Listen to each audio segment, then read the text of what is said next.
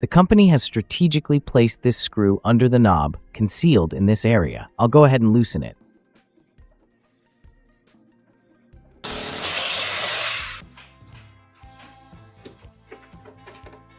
For the water heater and its pipelines, I've brought special stainless steel pipes. These are easily available in the market, are of good quality, and can be bent easily.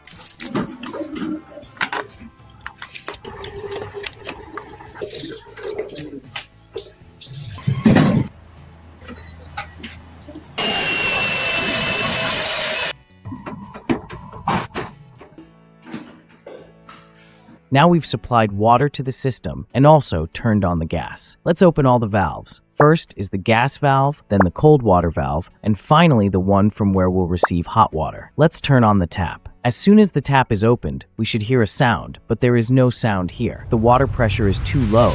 No sound here, and the water pressure is too low. To see the real reason, watch the full detailed video. Check the link in the bio or in the description.